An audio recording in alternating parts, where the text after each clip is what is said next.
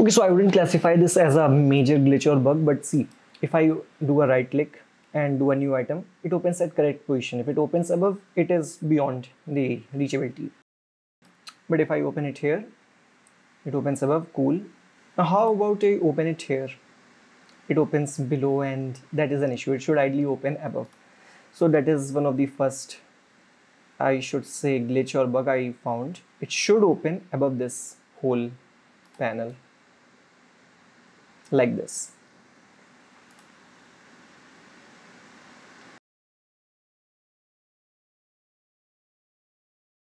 Now the refresh button is gone. Not that we needed it every time, but then there are shortcuts here and there like this.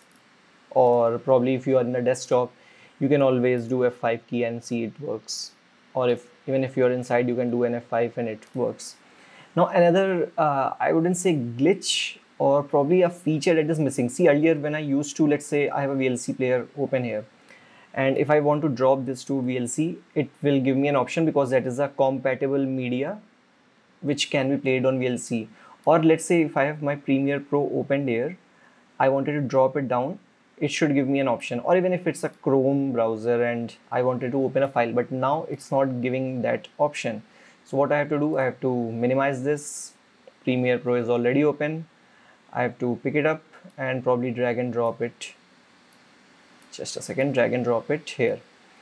That is another hassle which I feel. I mean, if you wanted to quickly drag and drop, this is a cool feature of, you know, merging multiple blocks and all.